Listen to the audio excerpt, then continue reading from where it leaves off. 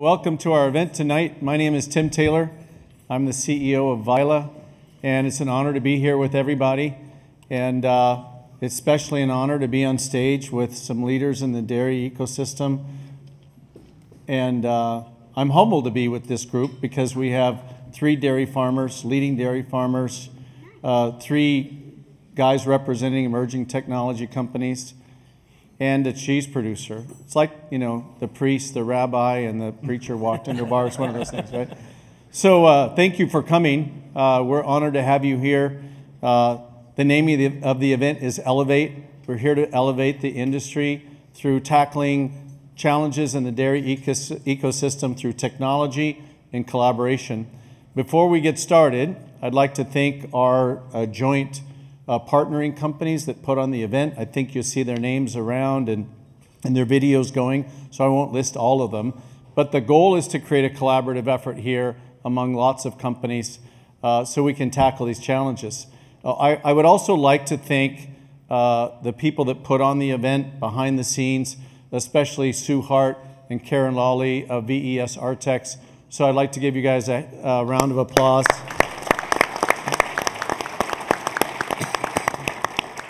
Sue has big pull with the man upstairs. That's why the weather's so great this week. So stay close to Sue Hart, okay? So, so the purpose of the evening is to have an honest, laid on the line discussion with leaders in the industry, unvarnished, tackle some tough issues. And so we have 3 or 4 key questions that they'll bounce back and forth with. But on the screen, you probably will see some polling questions. And you can QR code that, bring out your camera, clean off the lens, and take a picture of that. And then everything will happen, and you guys can fill in some of these polling questions. And they basically are addressing the key issues that we're discussing tonight. So if you guys don't mind doing that, we'll show the results of the poll as we're asking questions to the panel. So just take a minute. I'll hum the Jeopardy theme song for you. No, actually, I'm tone deaf, so we won't do that. So that would be really a bummer. So, but while you're doing that, let's get started. So the questions tonight with our panelists are to engage the issues that are facing us that we can attack, improve, take care of with technology, collaboration, and an open industry. So I'd like to introduce first our panelists.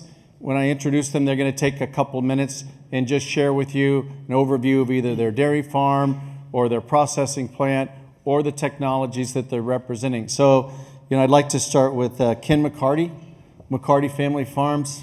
I was on his farm last week. Great guy, Colby, Kansas. Ken, tell us about your farm. Sure. So thank you, Tim, and thank you for everyone for allowing us to be a part of this. My name is Ken McCarty from McCarty Family Farms, and we are 4th generation family-run dairy farm, originally from northeastern Pennsylvania. Family's dairy started in 1914 by my great-grandfather, Taylor McCarty. Grandfather Harold took that over, and in the early 90s, my dad, who took it over from my grandfather, began to look for growth opportunities that would allow for my brothers and I to come back to the dairy if we so chose. We ended up settling in northwest Kansas, where started out milking about 800 cows in Rexford, grew to eventually encompass where we're at today, which would include 5 different sites, 3 in northwest Kansas, 1 in southwest Nebraska, a partnership farm in west central Ohio, total encompassing about 13,000 wet cows. Our family is heavily involved in third-party auditing. So our farms are Validus Dairy Care certified, we're non-GMO project verified, we are B Corp certified, we're involved in the farm program, BQA certified. Basically every sticker that we can stick on our milk product, we do. We believe that it brings value to our farms. We hope that it brings value to our customer. We have been a direct ship supplier to Danone North America for going on 10 years now. Have an on-farm evaporative milk condensing plant at the Rexford location.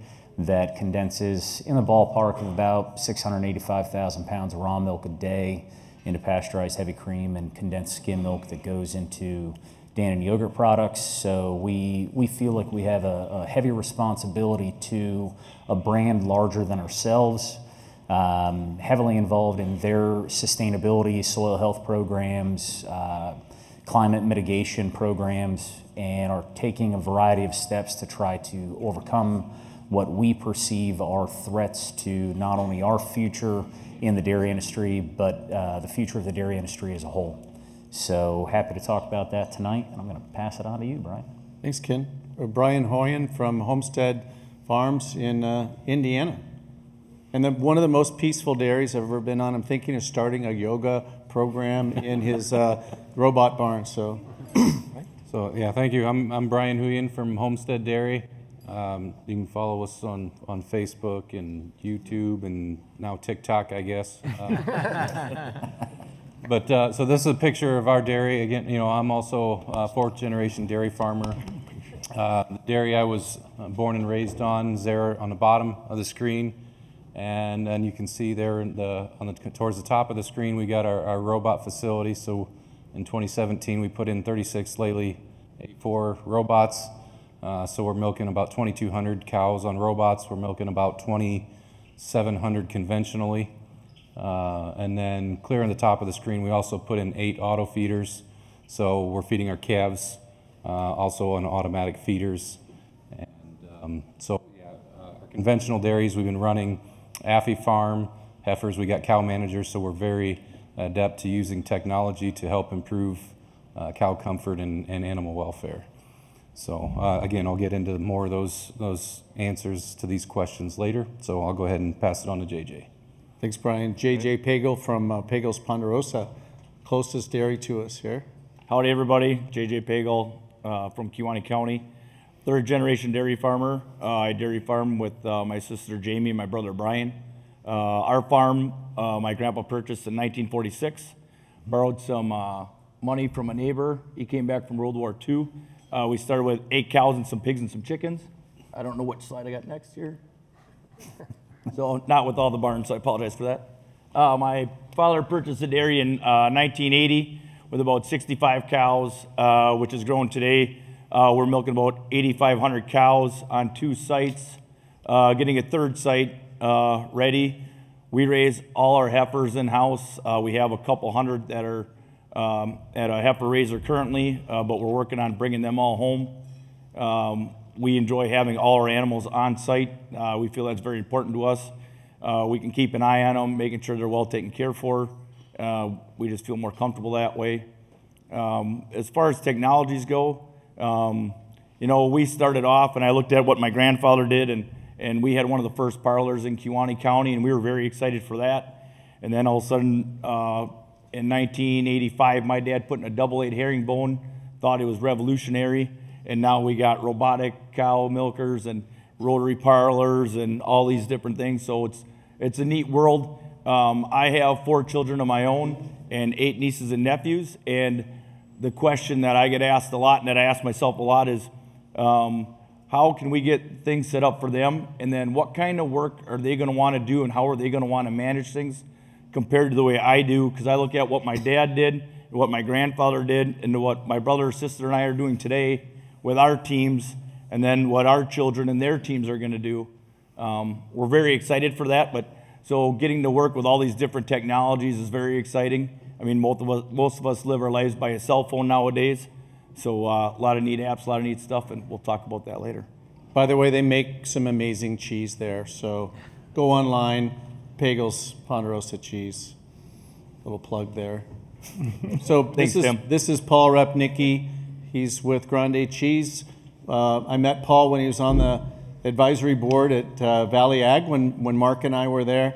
Paul, we're excited to have you sitting right in the middle here representing processors. So I've heard the word enemy many times when dairies are talking about processors. So we love you, and we're all good here. So tell us about Grande Cheese. Well, thanks for that introduction, Tim. And I am happy to be here because, we're in the middle of things, but each one of us is an essential part in the whole food chain, right? So That's why we have to learn to cooperate together and to get this done. Grande's a Wisconsin-based cheese company. It was founded in 1941. We currently have 7 production facilities in the state of Wisconsin. We currently have 76 dedicated producer dairies that are 96% of them are within a 50-mile drive of those 7 production facilities. So in my role as Grande's Herd Health and Wellness Veterinarian, I support the quality and milk production practices of those dairies.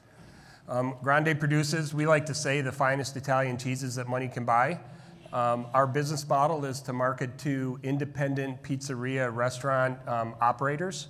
So we're not retail in the grocery store on our cheese side of the business. We focus solely on independent restaurants as far as using high quality Grande Italian cheese products.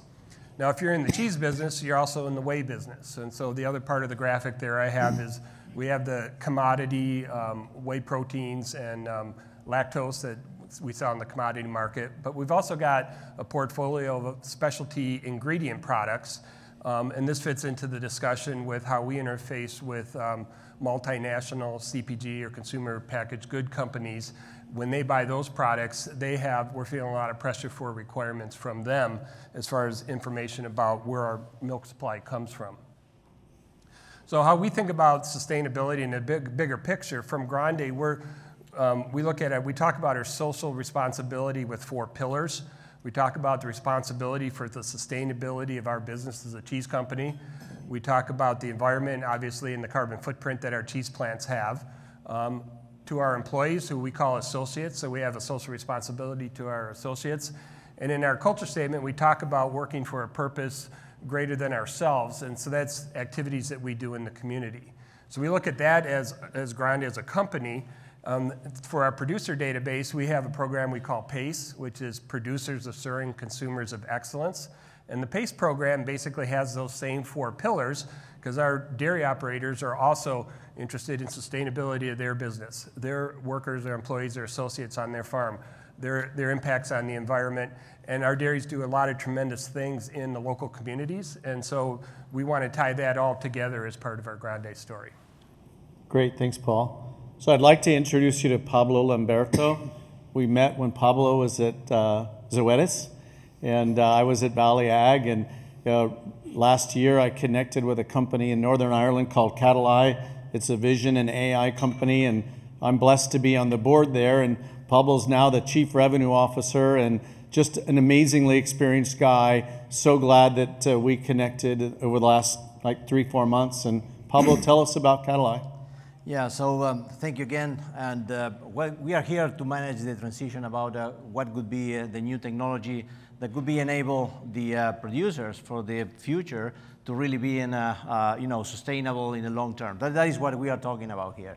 So Catalai basically is an autonomous video monitoring solution that we are bringing to the market. It's kind of looks scary, like autonomous video, AI kind of things. So what we are doing is basically capturing images of the cattle, and through this artificial intelligence, we are training our algorithms to identify deviations of the behavior of the cows or on the kind of phenotypic kind of shapes of the cow, like body condition scores. So what we are doing, and you can see there, so we can monitoring with very off-shelf, $120, $150 Amazon cameras, monitoring the cows every single day, and we can predict the scores for lameness on one side for early intervention, or in the near future, this variation of the body composition score. So that is pretty huge on how that data could be connected with other actions that you have to do in the dairy in order to take early interventions on those. So you can see there on the camera, there is one of the examples of the setup. It's very simple.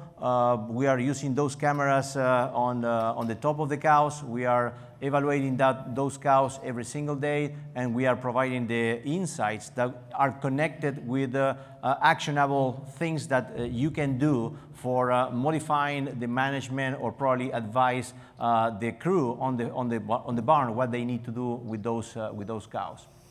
So we are uploading all that information in a very simple and accessible app that is available for you in every place where you were. And that information is also connected to any herd management system that you have in your farm.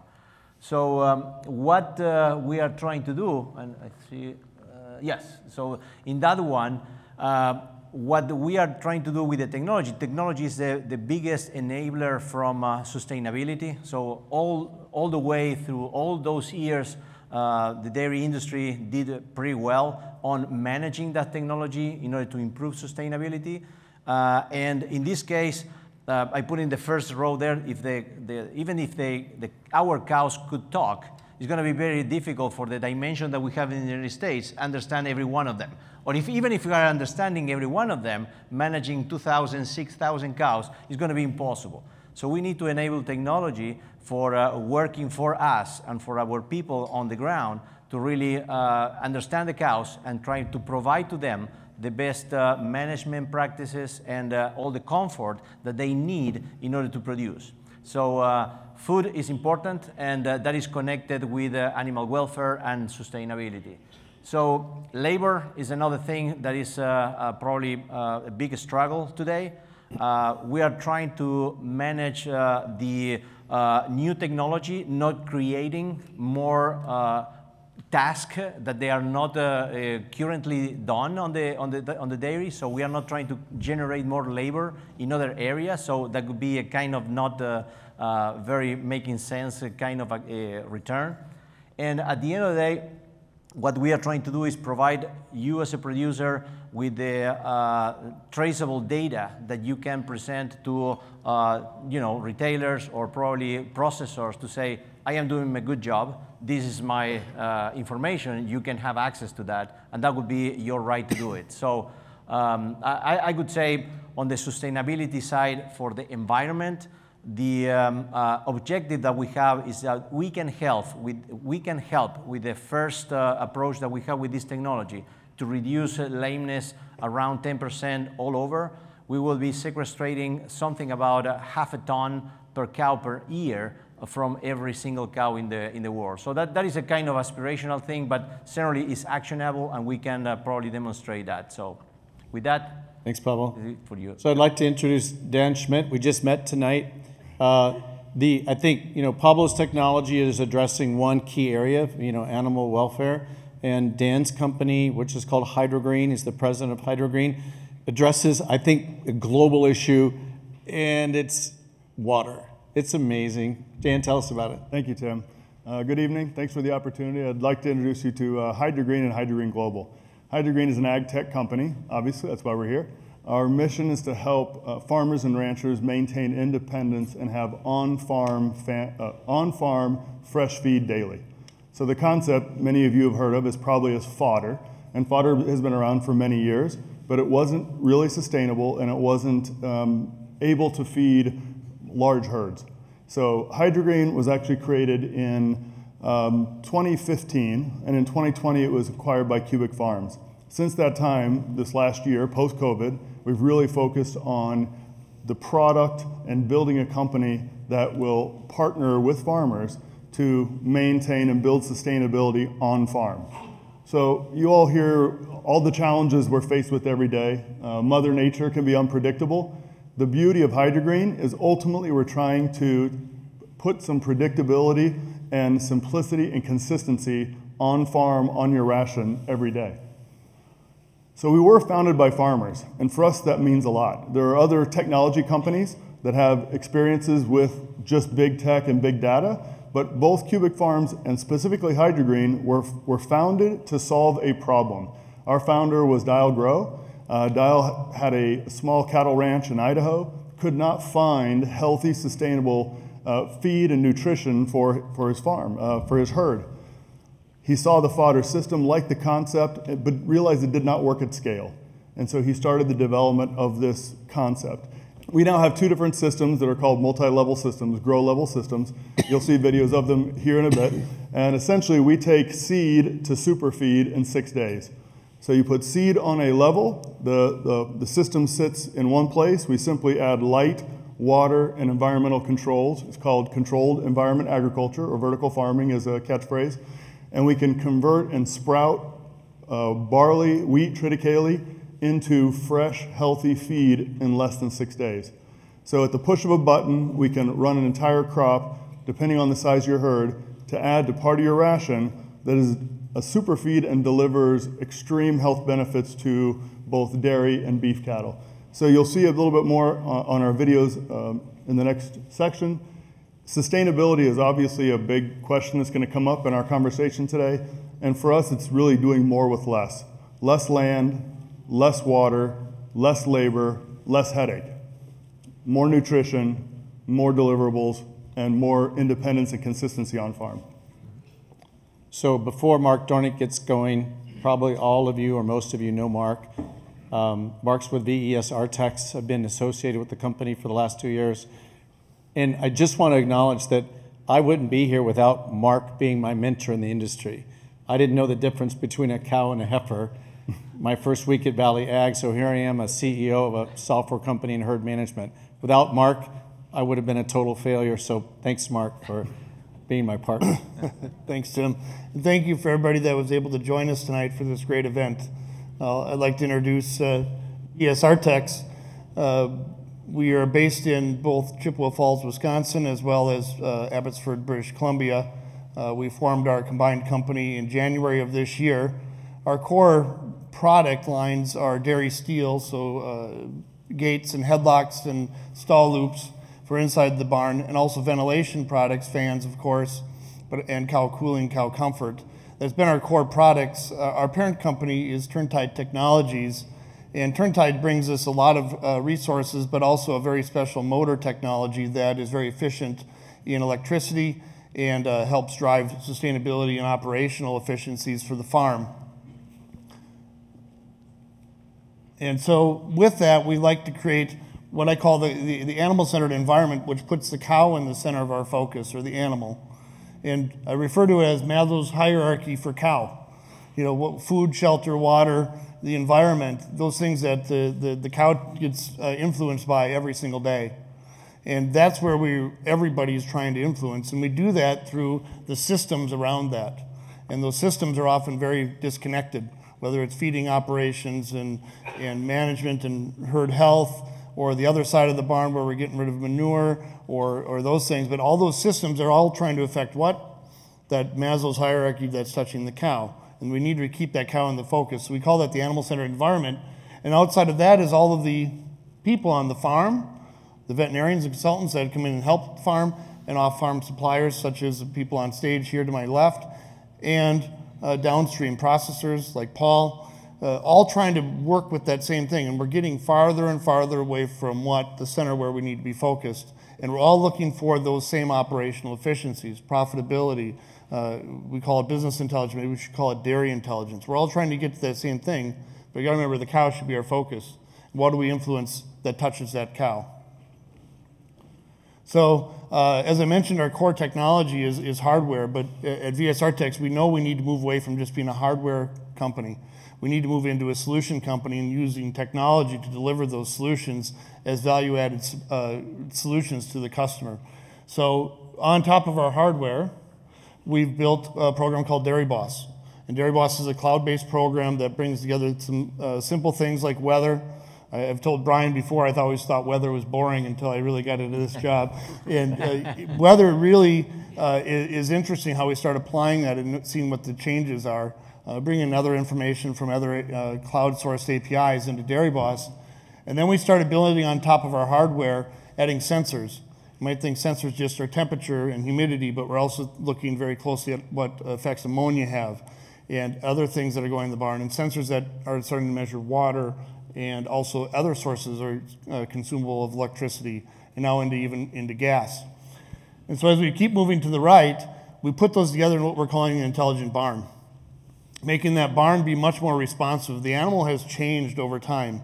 If we think about what the animals looked like in 2005, 2006, before genomics came out, and the genomics that start trajectory that went up to the right, the animal has changed, but have our barn environments kept up to the animal? And I would say that we haven't.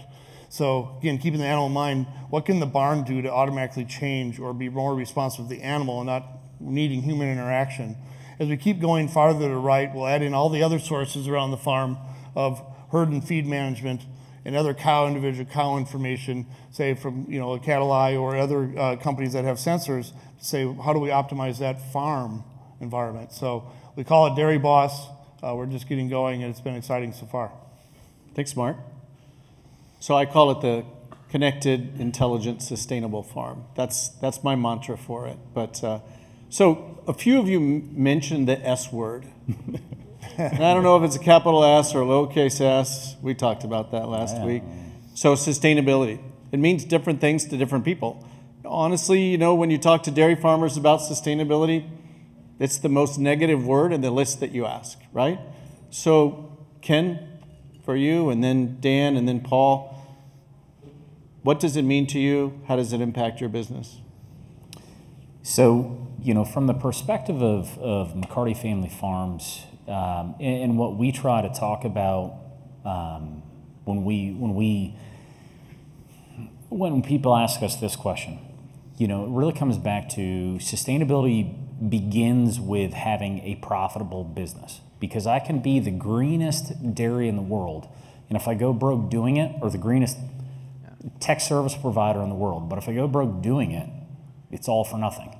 So it starts with economic sustainability, having a profitable business model that allows my business to be here tomorrow, next month, next year, 50 or 100 years from now. That's the goal, right? But beyond that, and we were a bit naive to this growing up in northeastern Pennsylvania with a very diverse economic portfolio that kind of fed the area.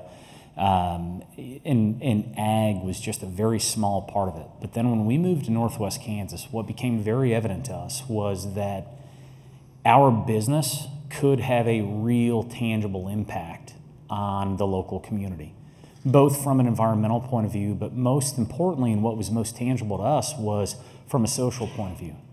At one point we were putting close to 60-some kids into the local school system that had graduating classes of 15 kids. So from that point of view, sustainability began to take a much bigger, well-rounded place in our life.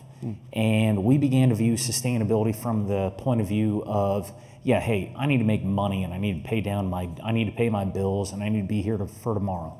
But I also need to identify the risk factors that put my business at risk of potentially not being here, because, hey, I matter in this community now. So what we began to focus on was, and it's all kind of encapsulated back into this B Corp certification, was, hey, it matters how much, in our particular area, it matters how much water I use, and how am I more water efficient, not only in my row crops, but on my dairy farm, in my milk processing plant, but also how can I inspire the row crop farmers that feed my dairy to become more water efficient.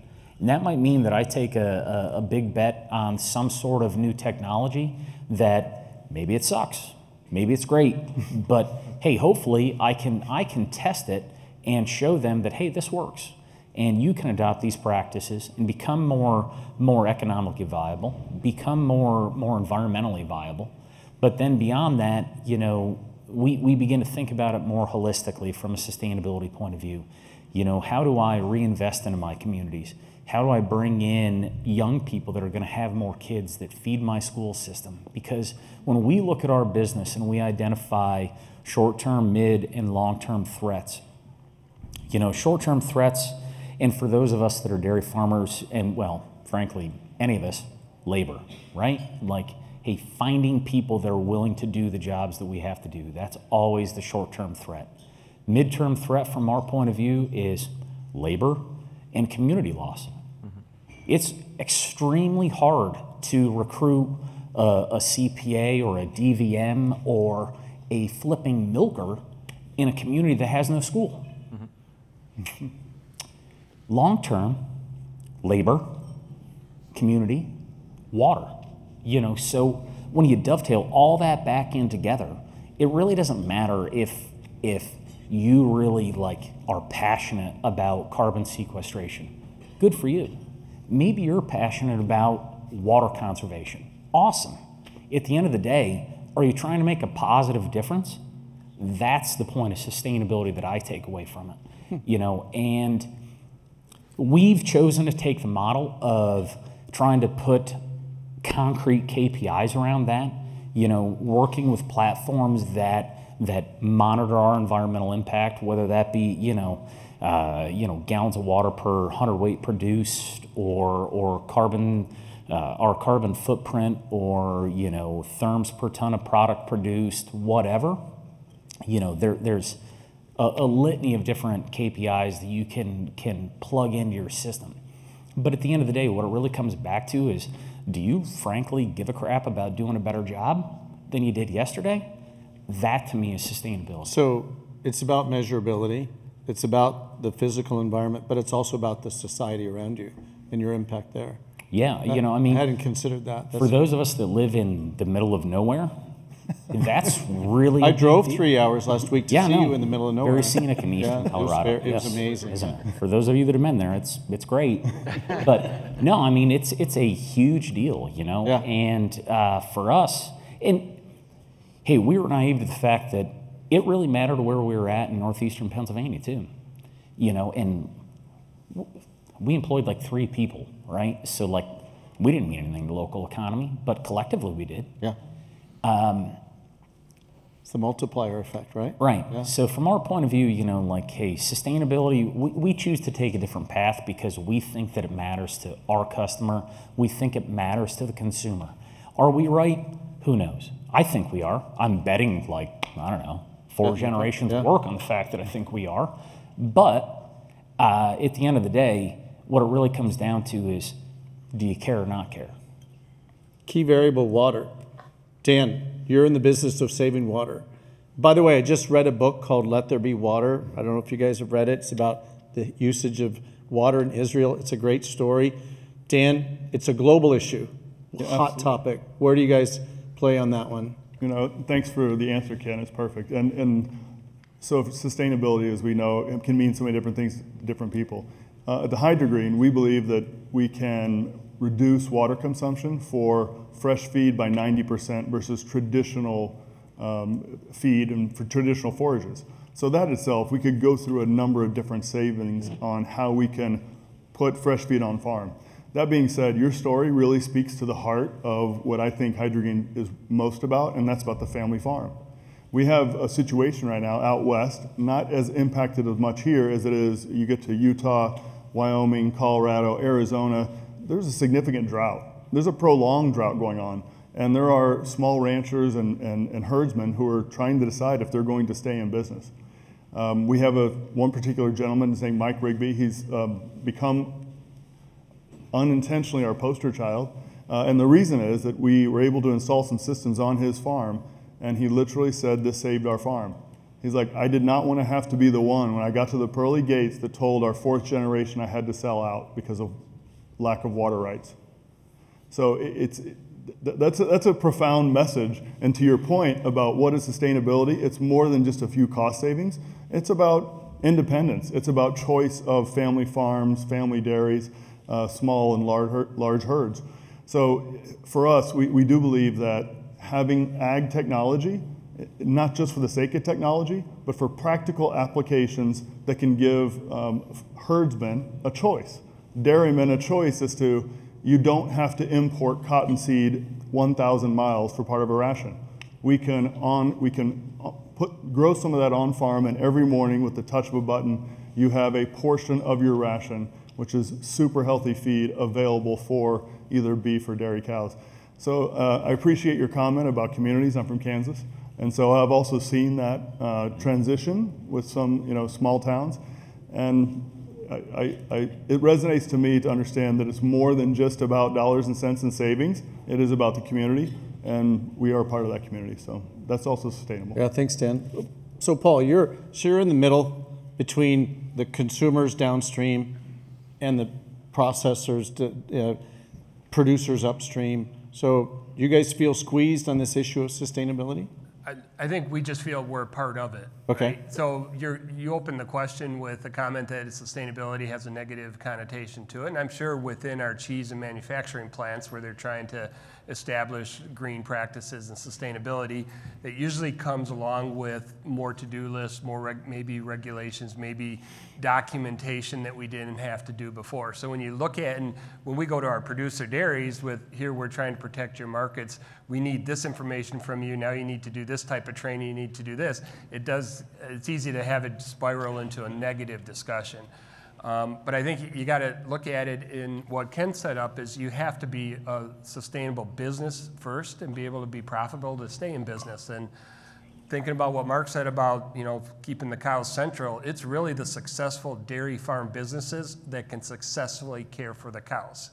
And so if I'm a cow, I want to live in a profitable dairy because I'm going to get the resources I need to be a healthy So cow. they need access to the financials, basically. Need financial business. Do you share your financials with your cows, guys? That's what Paul's asking for. Yeah? Sorry, Paul. Yeah. Go ahead. No, we're not. But we want to have a dedicated producer supply going forward. And if that producer isn't demonstrating the behaviors they need to do to stay in business in the long term, we know they're only going to supply us for milk for so long. Meanwhile, we're trying to grow our demand for products. So how do we partner with the right dairies that are going to be in the long term with us, right? And I think it starts with business. That's a good point. Yeah, it's great. Great answers, guys. Brian, Pablo, you're both in the business of animal welfare. Your consumers downstream care for it. How do you deal with that issue and visibility to downstream stakeholders? Well, that's something that we really started focusing on really back in 2015 when you know, we were required to do something different the way we were raising our calves.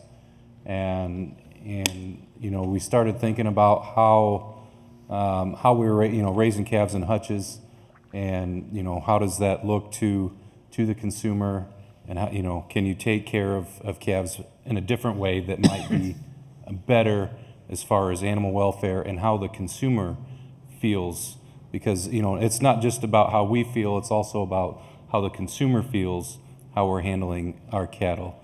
And so that was why we kind of took the direction for auto feeders.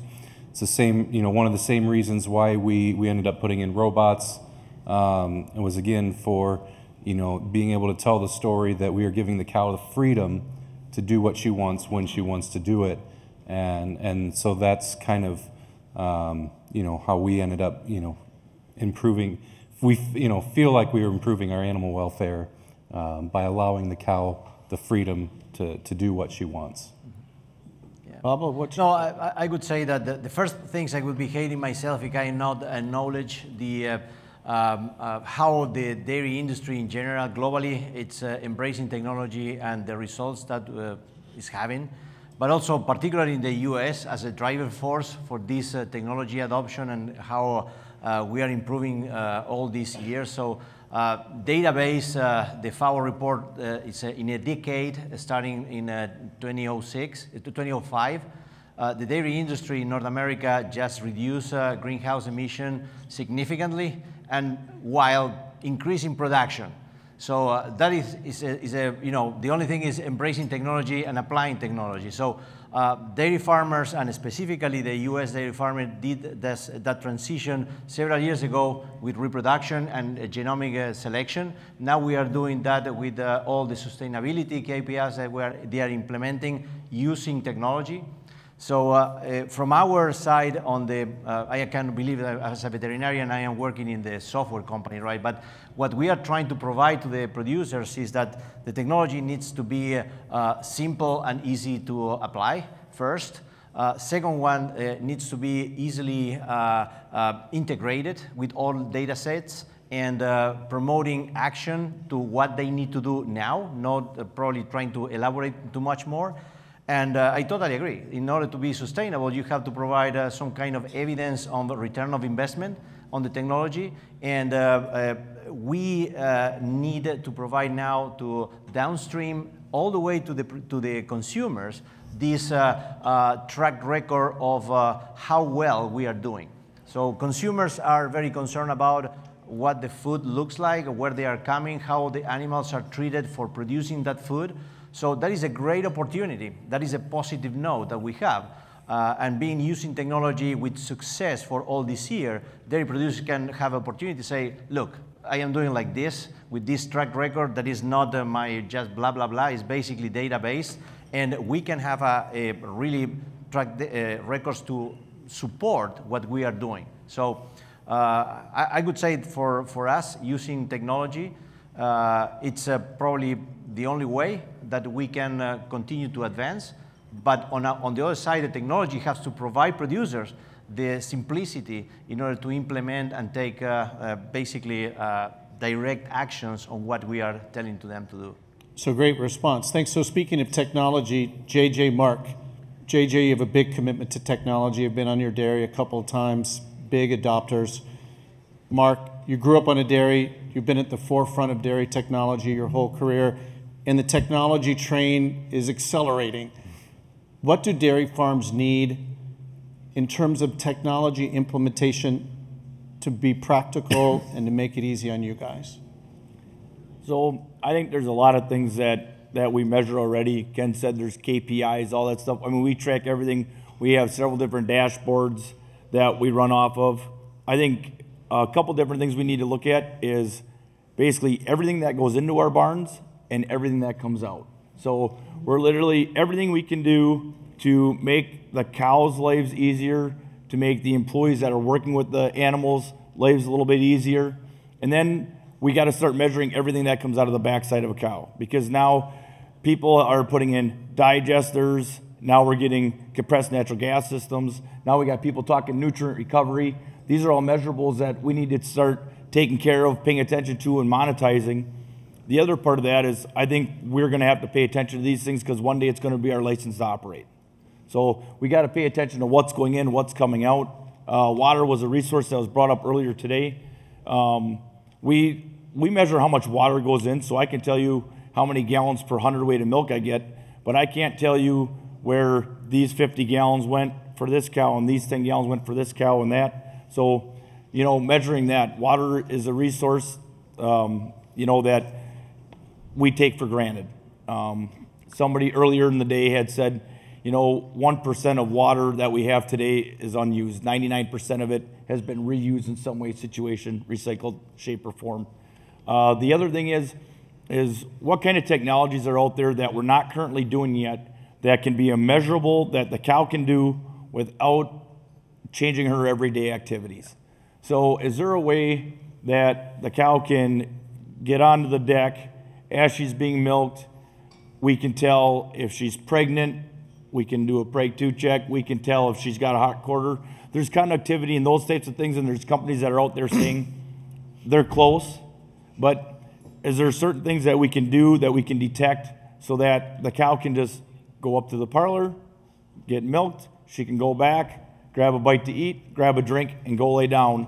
And what kind of information can we get while she's doing those things? Mark, what's your take on it? Yeah, I remember the first adopting technology was really a selfish reason. As I was a herd manager, my feet were so sore from walking around all the time. I wanted something in my hand that had my cow information. So it was really a selfish reason to start. But you know, that was in the 90s, and you know, Palm Pilots were really cool back then. If you know, beats me a little bit, but I got one from Paul probably actually. But no, the technology's got to also build upon what JJ said. It's got to be able to be measurable. Ken and I had this conversation once. They have databases and spreadsheets of all this information, and when they get down to filling out some of those answers on the audits, they kind of go, yeah, we did good, or didn't we? You know, it's just not connecting enough dots, and so it's that interoperability. They have enough information. Dairymen don't need, they have too much data. Dairymen have enough data. Yeah. We need to supply solutions and answers, you know, to connect that information. Be more proactive instead of reactive. Exactly. Yeah, yep. Correct. So I'd like to thank the panel, audience, for your attention tonight. Thanks, guys. It was a great discussion, and appreciate your time.